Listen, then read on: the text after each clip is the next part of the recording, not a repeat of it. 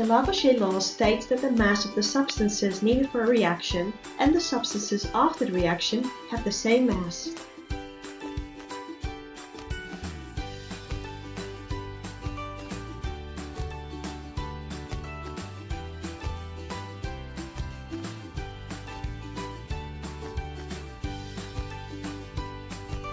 First, measure the mass of the substances with the reaction tube and the Erlenmeyer.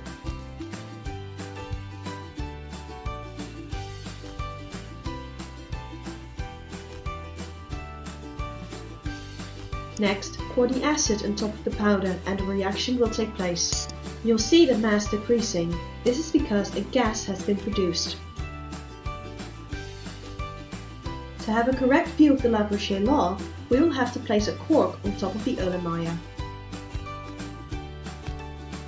We will do the experiment again, but this time place a cork on the Erlenmeyer after pouring the acid.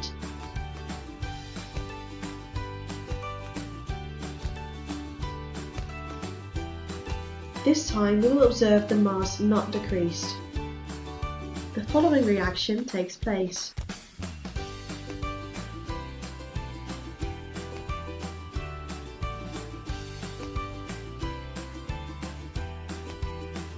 Put the substances in the according waste bin.